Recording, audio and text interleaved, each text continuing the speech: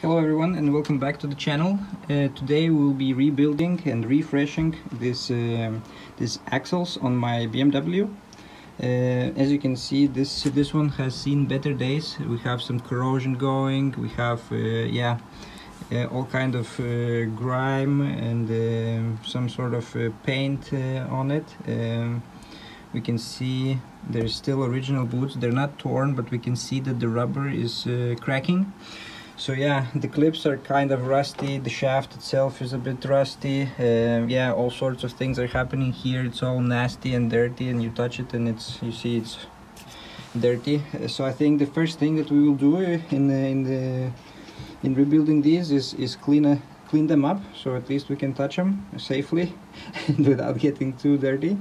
And then we'll start taking it apart, and then I have also some new parts here, but more on that later on. Other than that, let's not waste any more time and start doing. We will go basically from this to this.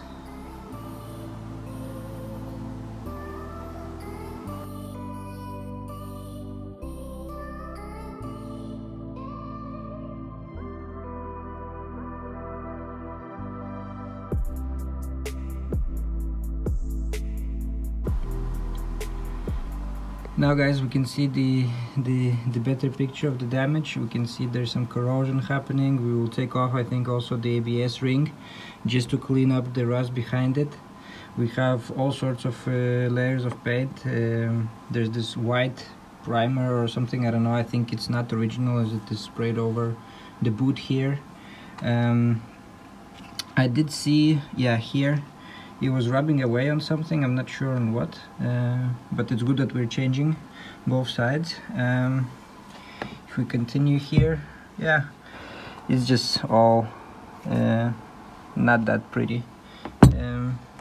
Let's continue. Let's start taking apart. We will take off the boot on that side. We will take apart the actual CV joint. We'll take out all the ball bearings, both cages, basically clean out everything, and yeah, and then we'll move on to this side afterwards. We'll also take off the boot. We'll take off the bearing, or the ring. I don't think this side we can take off the ball bearings and the cage and everything. I don't think it disassembles.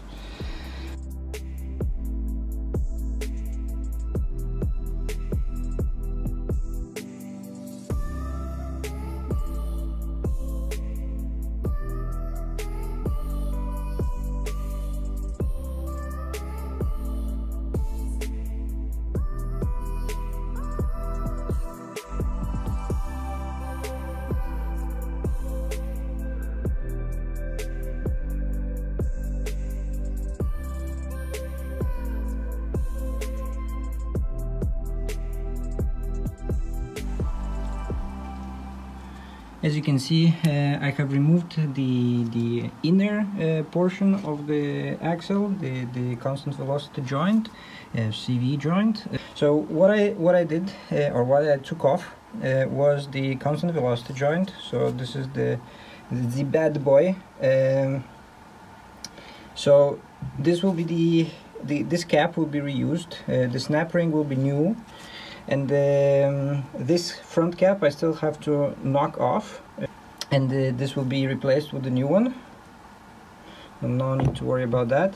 And then of course the boot, I think this is still original BMW part. Where's the year stamp? There's the year stamp, and it's 1987. Yeah, so original boots, 30 plus years, and still kind of intact. I mean, they are a bit rusty from the clips, and the clips are, yeah, they could, you know, they've seen better days. 30 plus years actually. And then also we took off the ring, the ABS ring, and I'm really glad I did that, because you can see all the rust that was lurking behind it. And we'll clean it up and we will reuse it, but we can also see how much rust was sitting here in this groove here. So yeah, I think the next step will be to take this apart, and the manual calls for making sure that the ball bearings and they go back in their own spot in relation to the cage, the inner outer. So I'll try to do that. I'll try to keep track of it. So yeah, let's go ahead, knock off this other half of this plate cover, I don't know, and start taking apart this whole thing and start cleaning it. We'll clean it, and then after that we'll move on to cleaning this part here.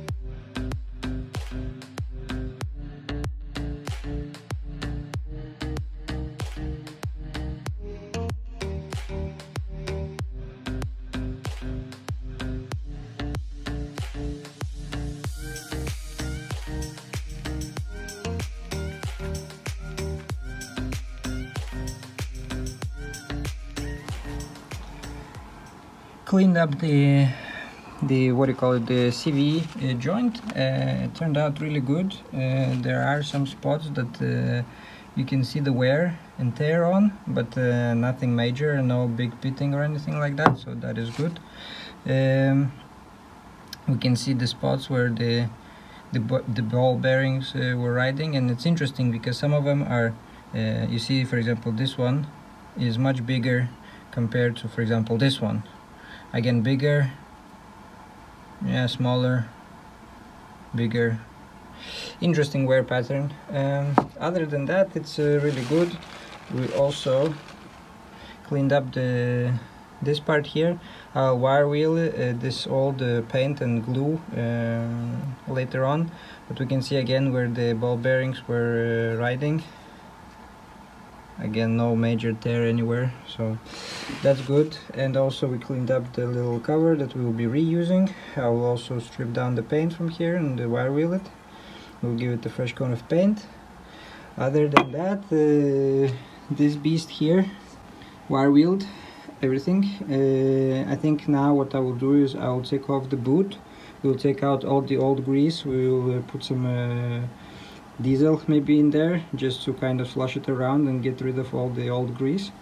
And also I will dip it into this evapor rust, just to clean up the rust in all the grooves and so on, because you can see it's not entirely all out, and it's just not gonna cut it with the wire wheel. Anyways, so that's the update. Let's remove the boot, remove the grease, and dunk this thing into the evapor rust.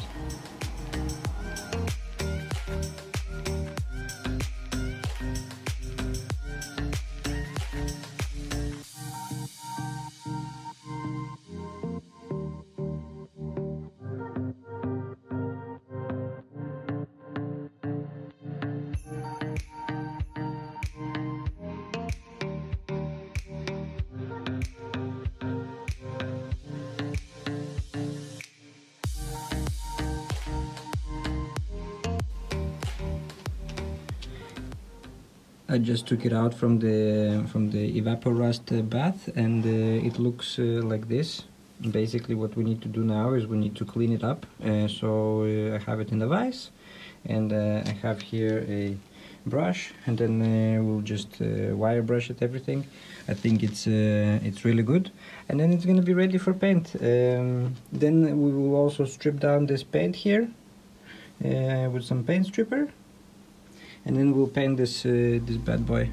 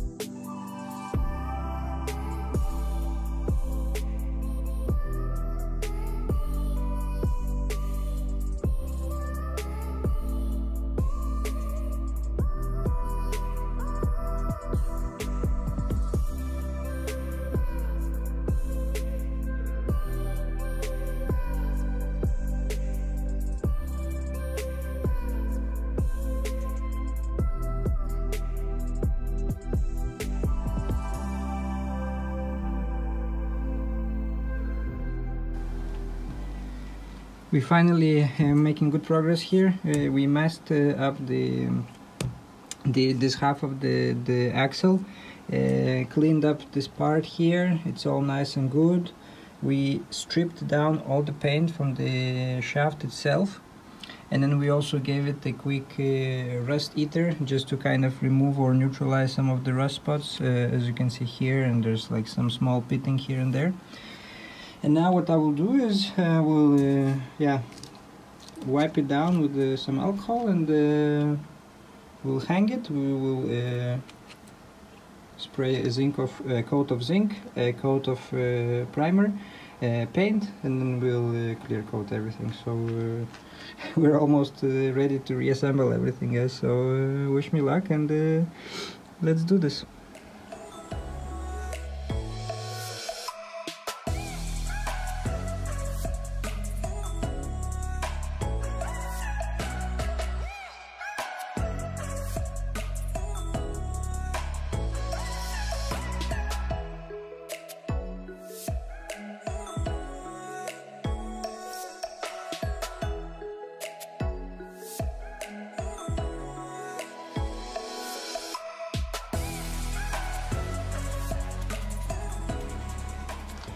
This is, guys, how it turned out. It's quite nice, actually, really good. So what we will do now is we can actually have a quick look at the parts. So let's see what we have here. We have the new boot. We have the grease. We have some sealant. Obviously this is when you're taking apart and you need to reseal the inner joint. And then we also have some clips here, or clamps. And then of course we also have the new, can I focus? We also have the new circlip that goes on the back here. So yeah, so this is for the outer joint, and then we also have another box for the inner joint. And what we have here, let's see. Okay, so we have more grease. We have again the clips, the circlip and the clamp. We have more sealant, and then we have the actual boot with one of the covers, right? And then we're reusing one of the covers which I have there. It's nice and cleaned up and painted and everything, so really good. So yeah, we will start with packing the grease into that side, and then we will put the new parts on. We'll clamp everything, and then we will move on to actually assembling that whole universal joint, pack it with grease and everything. We'll slap it on. We'll slap this part, of course, first, and we'll slap everything together. We'll apply some sealant on the cover here that mates to the outer casing, and that will be pretty much it. The only thing we'll have left is basically put the ABS ring back on, and that will be it. That will be done.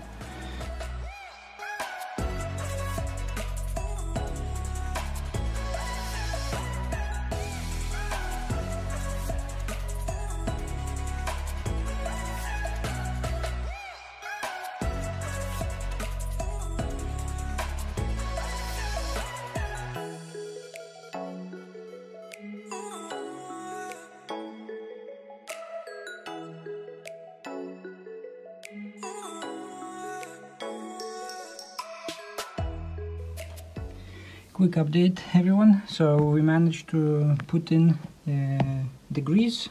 We put the boot on. We have put in the clamps.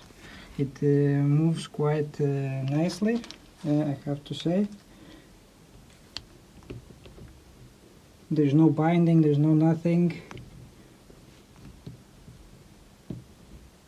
It's nice and tight.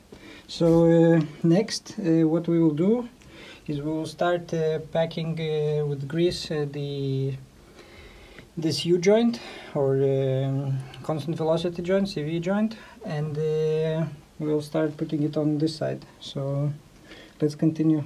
It's going quite well.